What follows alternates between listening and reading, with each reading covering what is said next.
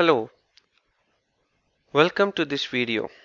In this video, we'll see a brief introduction to our Plotly package. The Plotly package in R is an interface to open source JavaScript charting library plotly.js.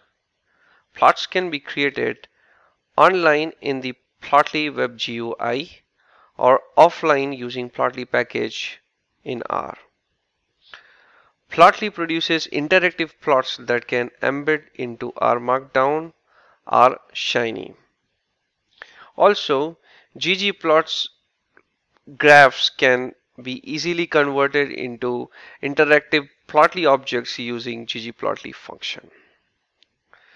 In the coming series of videos, I will show how to create plots using Plotly in R. To begin with, we install Plotly package using install.packages plotly.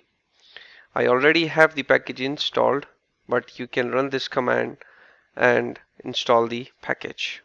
Once the package is installed, load the package using library plotly.